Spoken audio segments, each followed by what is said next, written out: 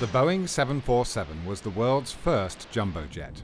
It opened new possibilities for passengers all over the world and reshaped the aviation industry.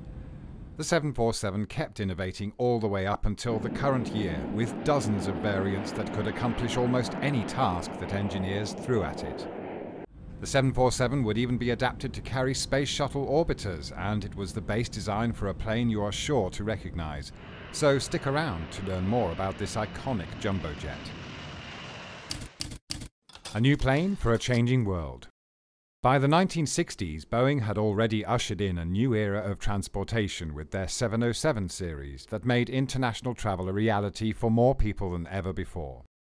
Airlines saw the potential for increased growth, and that's when Pan Am approached Boeing with a proposal. Pan Am, or Pan American World Airways, was the largest international air carrier for the majority of the past century, enduring as a company from 1927 until 1991. Johan Tripp founded Pan Am after graduating from Yale and serving in the United States Navy. Tripp began to notice that airports in the 60s were being overwhelmed by the number of people flocking to see the world abroad and the number of business class patrons returning time and time again. Tripp saw a solution to the problem and asked Boeing to build a plane twice the size of the 707 to improve the economy per flight, freeing up congested runways and allowing for more people to fly with fewer planes to save the company money. Designing the world's first jumbo jet. In 1965, Boeing assigned their engineer and design team manager, Joe Sutter, to the project, and unlike many planes which changed their names during development, even in the earliest stages this plane already had its iconic 747 moniker. Joe began a study with Pan Am and other major airlines to iron out everything they needed for their new plane. And he quickly discovered that many industry leaders believed that supersonic technology from military planes would soon take over the commercial industry as well. Sutter kept his fear in mind as he drafted designs that could be repurposed for cargo lifts instead if supersonic commercial flight won.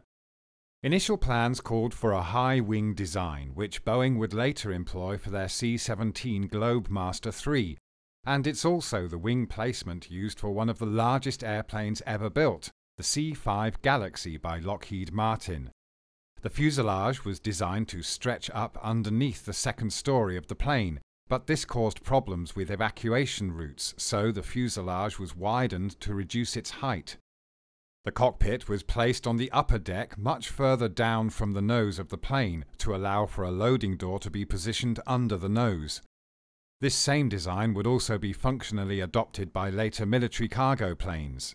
In his memoir, titled 747, Creating the World's First Jumbo Jet and Other Adventures from a Life in Aviation, Sutter called this recessed cockpit the hump of the 747. Engine technology improved leaps and bounds around the time of the 747's development with the introduction of the high bypass turbofan engine. At the time, only General Electric had this technology lined up for production in collaboration with Lockheed, but Pratt & Whitney were well on their way to developing their own version with the JT9D. The JT9D engine would get the green light for the 747, making it the first civilian wide-body airliner to make use of the technology. And because of the unprecedented size of the plane, Sutter and his team worked hard to introduce redundant systems to reduce the impact of any system failure by adding dual control surfaces, backup hydraulic systems, and an extra set of landing gear. The team at Boeing added Kruger flaps and a system of three-phase slotted flaps along the wings to improve lift. Kruger flaps can be attached to the leading edge of a wing. They hinge forward to produce upward pitching moments. The 747 Kruger flaps were made from a fiberglass honeycomb lattice that would compress in the air to create an aerofoil cross-section to generate more lift. Storm clouds on the horizon. A year after Sutter began drafting up plans, Pan Am ordered 25 Boeing 747s for a total cost of $525 million, which equates to more than $3 billion today. These first 747s would be dubbed the 747-100 variant, and Pan Am's enormous purchase, along with Tripp's original vision, gave Pan Am enormous control over the design and development of the 747. Some say they were even more hands-on than the US military staff working with Boeing on projects such as the B-29 Superfortress and the XF-8B. Once the first 747 was constructed, the testing phase began. Before embarking on runway tests or flight tests, the team wanted to test the evacuation procedure, as the 747's immense size and carrying capacity were never before seen, and safety was paramount to sell tickets to the public. The first evacuation test took a minute longer than was allowed by the Federal Aviation Administration guidelines, and even worse than the time gap, several volunteers were injured in the process. The team managed to improve the evacuation time to reach the 90-second time limit, but more injuries occurred. The problems seemed to lie in the upper deck. Most planes used slides to evacuate, but the upper deck used a harness system which could pinch and cause jerking motions for the volunteers' necks and limbs. Flight tests revealed problems with the JT-9D engines, which could stall from vibrations within the turbine casing. Then structural problems with the wings of the 747 were discovered as the wings were shown to wobble and flutter. Sutter and the Boeing team solved this problem by adding depleted uranium to add weight.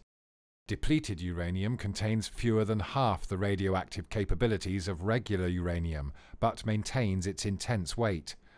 And if all that wasn't ominous enough, one of the 5 test planes took heavy damage during a botched landing attempt.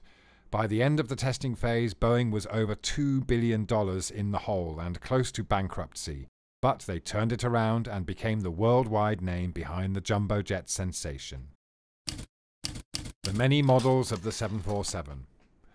Over the decades of its iconic run, Boeing improved the 747 with numerous different models. The first was the 100SR, or short-range model, which increased passenger capacity for short-distance flights, and they followed that up with the 747-100B that improved the maximum takeoff weight. The SR variant was a specific request from Japanese airlines, which needed the jumbo's capacity for flights between its major cities. This variant would aim to over double the operating capacity of the base model 747 by reaching 52,000 flights in 20 years, compared to the 24,600 flights of the regular 747. To achieve these goals, the fuel capacity was cut by 20%, and Boeing added additional structural support to almost every part of the plane. The next leap forward came with the introduction of the 747-200 with new JT9D-3A engines, which improved the overall flight range with heavier payload. Passengers on these models got the luxury of added windows on the upper deck, up to 10 from the previous 3. But that's not all. The 200 variant had multiple sub-variants designed for specialized purposes, including a convertible model dubbed the 200C, a freighter or 200F version, and a combi variant that could be used to carry passengers or freight, dubbed the 200M, while the passenger-only model got the tag 200B. Gigantic improvements. In 1972, Boeing finally made a deal with General Electric to bring their CF650 series engines over to the 747. This announcement ushered in an even bigger improvement to the 747 with even more options. Rolls-Royce also made a deal to add their own engines to the 747 for increased flexibility and improved production time, as the planes could pick which engines to use based on price and availability. The 747-300 was the next variant, which lengthened the upper deck by 23 feet and added another exit door. On the interior, a straight stairway was added instead of a spiral staircase, which added more room both above and below to fit extra seats. The 300 series also got a slight boost to its cruising speed, allowing it to reach Mach 0.85. Like the 200 series before it, multiple specialized variants were produced. The 400 series reduced the cockpit crew to 2 instead of 3 by cutting back on the number of buttons, gauges and dials present on the control panels, all the way down from 971 to 365. Fuel tanks were added to the tail along with a redesigned interior. 3 new sub-variants were introduced with the 400ER Extended Range Passenger, 400ERF Extended Range Freighter, and the 400D domestic model. After the 400 series, Boeing designed a unique model called the 747 LCF, or Dreamlifter. This model could hold 3 times the weight of the 747-400F, and it was specially crafted just to transport components of their upcoming 787 Dreamliner to various countries for different stages of production. The most advanced mass-produced model is the 747-8, which skipped the traditional naming scheme because it used the same cockpit technology and engine system as the Boeing 787, making it almost a hybrid between the two. The 8 variant was the first stretch version of the plane, and the increased horizontal length allowed for a longer fuselage. These models can carry 16% more weight on average than freighter models from the 400 series, and they are designed to reduce the carbon footprint while being quieter and more efficient. This final model of the 747 could typically seat 467 passengers with a maximum allotted seating of up to 605 passengers. Maximum takeoff weight jumped by almost 100,000 pounds to a total of 987,000 pounds, and the 747-8 has greater fuel capacity at 63,034 gallons. Changes to the aerodynamics of the plane, along with its improved engines and fuel capacity, improved the lowest possible flight range of this model to 7,730 nautical miles, even though it's heavier than all previous 747 models. The 747 was also adapted for use in the US Air Force, with the VC-25 designed to carry VIP operatives, which became known as Air Force One. Air Force One is technically the air traffic control call sign for any aircraft carrying the President of the United States, but the Boeing VC-25 variant of the 747 is the most iconic version of Air Force One planes. It was used during Ronald Reagan's terms, and the VC-25 was the plane carrying George W. Bush during the tragedy of 9/11. The story of Air Force One could be a whole video by itself, so let us know if you want to hear more about the history of presidential aircrafts. The end of an era. The Boeing 747 has been one of the most influential commercial class planes for over half a century, but it's had its fair share of problems over the years. Flight might be statistically the safest mode of transport, but the 747 has had a disproportionate share of catastrophes, with close to 200 accidents. While tragic, one notable incident in 1983 changed the world. A Korean Airlines 747 accidentally strayed into Soviet airspace and was shot down. To prevent a future tragedy of this nature, President Reagan released an exclusive military technology to the civilian world. That technology was the Global Positioning System, or GPS. It's hard to imagine a world without GPS, as it's now a smartphone staple, and with 6.6 billion smartphone users around the world, that means 84% of the world's population can use GPS every day. While GPS innovation doesn't change the lives lost in the accident, that day was a momentous event in the history of the 747 and in the history of the entire world. So far, a total of 1,569 Boeing 747s have been produced. 4 more 747-8 variants still remain in production, but after these are completed, Boeing commercial airplanes will stop production of the 747s at the end of 2022.